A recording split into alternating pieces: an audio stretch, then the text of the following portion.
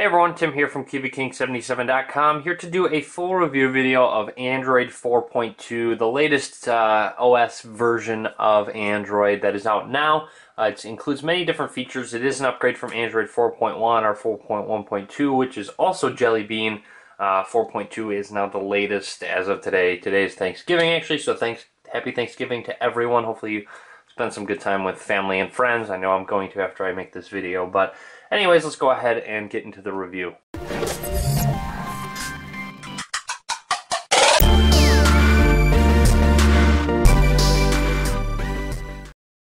Alright, so you will see I do have a Galaxy Nexus here and a Nexus 7 here, both running Android 4.2. So there are some differences between the two. Obviously, one being a tablet, one being a phone. There are some differences. First of all, on tablets only, you do have user account switching, so you can have various home screen setups, and other various settings can be different. So you will see when I go to my lock screen, I've set up another user account, so I have two now. You'll see there's a blue one and a green one.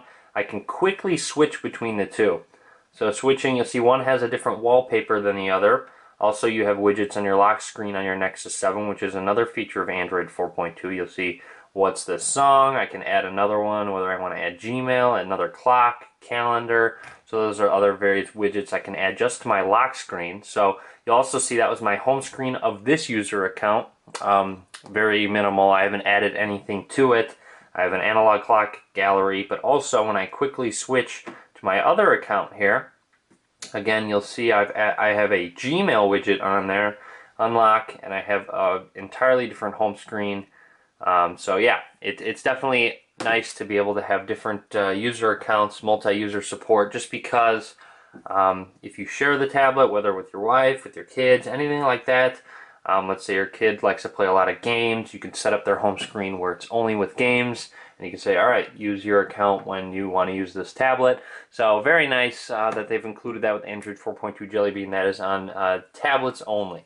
You'll also notice a bit of a difference when you're pulling down your notification bar, whether you pull down on the left or the right side. It actually does matter on a tablet, not on a phone, but I'll get to that in a second. So when you pull down on the left side, you will see it shows up your various notifications like it always has, your emails, your Google Now cards as well. You'll see the Bulls lost the Rockets, unfortunately, but you can clear all, you can pinch in and minimize and maximize those various notifications as well.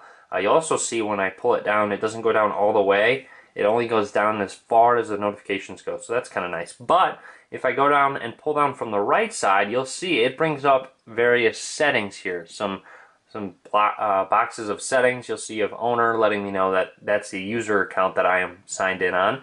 You have brightness. You have just go straight into settings here. Also, you have Wi-Fi, auto rotate, battery percentage, airplane mode, and Bluetooth. So you have various quick settings. So if I wanted to quickly go into brightness, it brings up this toggle, and I can quickly switch brightness between low and high. So you'll see that works great. Also, I can go into Wi-Fi settings if I wanted to quickly. That brings it up. Also, you can turn on and off airplane mode. You can go into the battery statistics there. And then you also can go straight into settings, as always. So that's just a little neat thing that you'll have to get used to, is when you want to go into your notifications, you pull down from the left. If you want to go into those settings, you pull down from the right. So that's just a little different on the Nexus 7. If I wanted to grab my Galaxy Nexus here and try those out, you will notice that if I pull it down, it doesn't matter where. If I pull it down from the left or right side, it does not matter at all. If I pull it down, it goes straight to my notifications no matter what. But you'll see a little icon there in the upper right hand corner that if you tap, it brings up those quick settings that were very similar to the Nexus 7. They're actually the exact same pretty much, except you have mobile network settings, or go straight into data usage apparently. So you have all those other various settings. You have owner, which you can tap on, and it says this contact does not exist, so it would go straight to a contact instead of being able to switch accounts. Or you can go straight into settings, just like on the Nexus 7 as well. So it's just a little bit different. Also, if you wanted to quickly get into those quick settings, you can use 2 fingers and pull down, and it goes straight into those settings. So instead of just going down and tapping that icon, 2 fingers straight down, go straight into those settings. Or you can switch back to your notifications if you do like. Again, same features of Jelly Bean with the 2 finger that I was showing on the Nexus 7.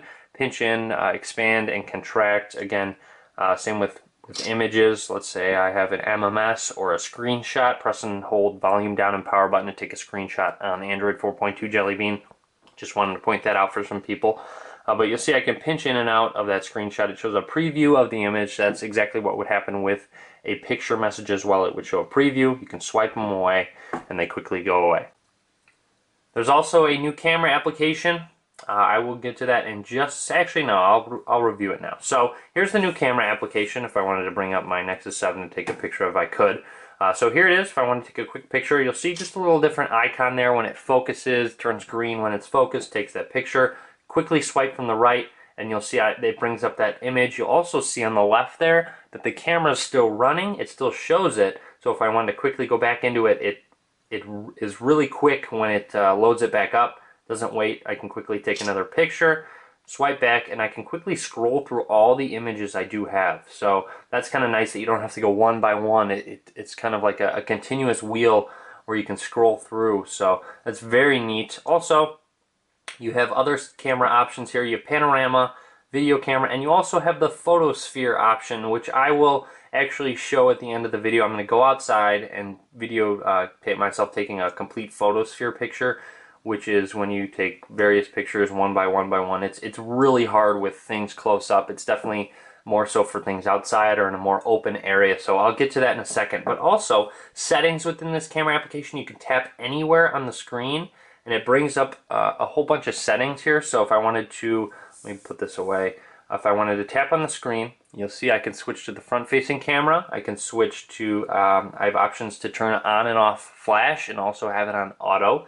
You have I believe the exposure here that you can change, and you have various settings, and you can change the white balance as well of your camera. So straight into those settings, you have scene mode, which you can change to auto, action, night, sunset, and party, store location, or picture size. So those are other various settings that you can do change. Bottom right here, you can tap on this and it brings it up as well, so you can just tap. You don't have to necessarily press anywhere on the screen to bring those up, but it is very convenient, quick, and easy to just tap anywhere on the screen and swipe up there. Also, if I wanted to take a video real quick, I can go ahead and touch the icon, take a video, and all I have to do is touch the screen and it takes a picture while I'm recording. So that's very neat. You'll see, tap on the screen, takes a screenshot, goes away, I can hit stop, and I have that full video recording. It'll actually hear me talking. And then you'll also see I have these images here as well, just from taking picture, and there's my video. So very neat feature. Again, you can swipe through, you can swipe all the way back. This is the film strip view. You can also go to grid view as well. If you like the grid option, you can change to that. I do like the film strip view, especially because they changed it that you can quickly go through all of your images very fast. So that's about all I wanted to show for the camera application, except for the photosphere. Again, I'll add that on the end of this video or right now. It kind of depends on how my video editing goes. But okay, so outside it's almost impossible to get the camera to be able to see the screen just because it's so bright outside. So I'm just going to go ahead and do this inside my house here. So you'll see this is the photosphere. I didn't want to keep you guys waiting. So here it is. You align the circle inside this to start. And then it's going to go ahead and you can align it anywhere. You just find these little blue circles, add them in the middle. Just make sure you don't go too fast. You kind of want to make sure you have it sit on the circle for a little while and have it focus on these. Sorry about the camera. It's very difficult to do two things at once like this, but here we go.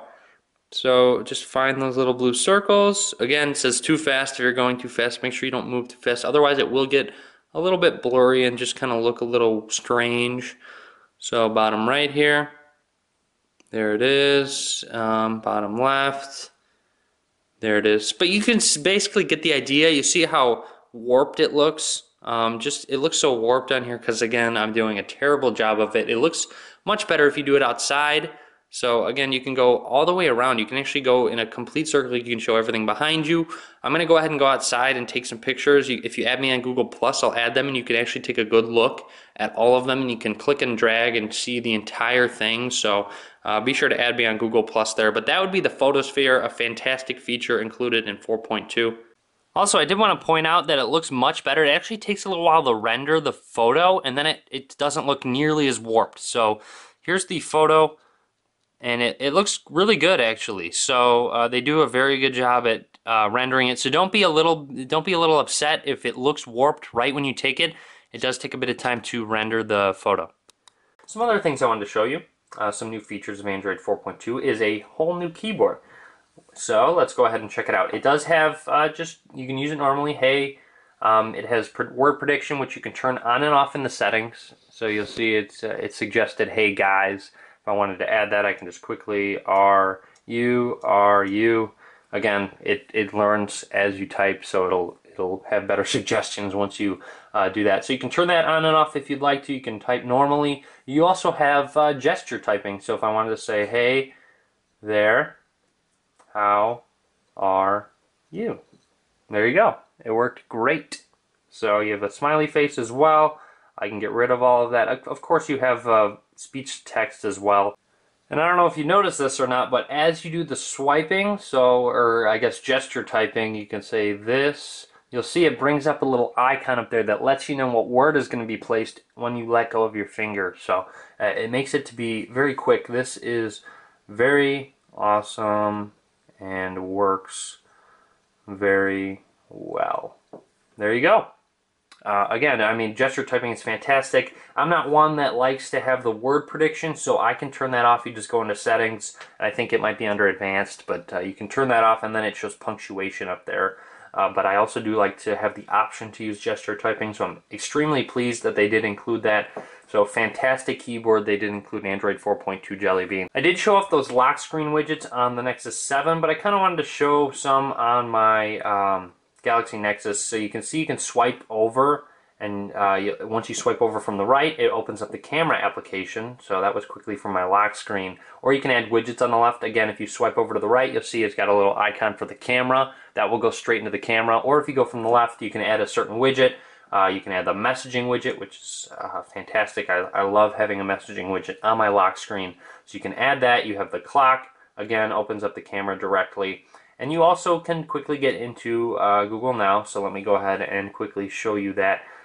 So you'll see down here you have a little circle. Press on it, swipe up, goes into Google Now or the Google search.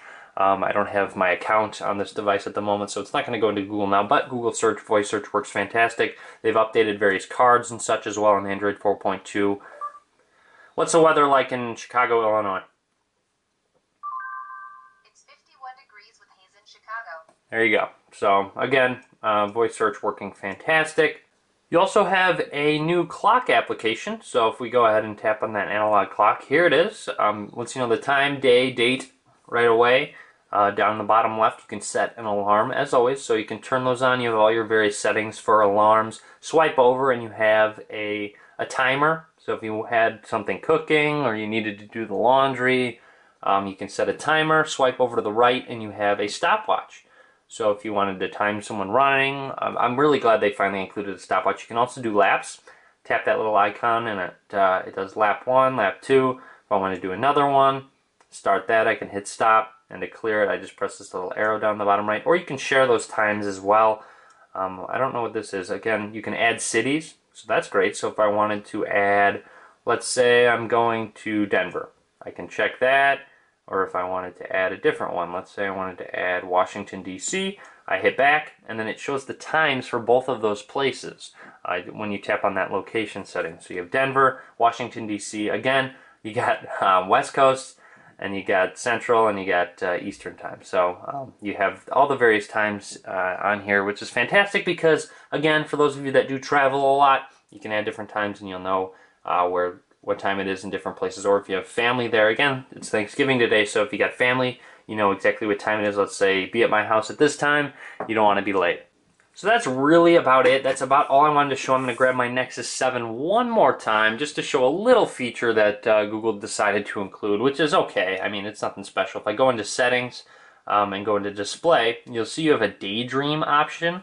What that is it actually you can choose when to start, while docked or while charging, or either. So it's going to turn on while you're doing either of those options, and you can have it show the clock. So I'll hit start now, and here's what it is.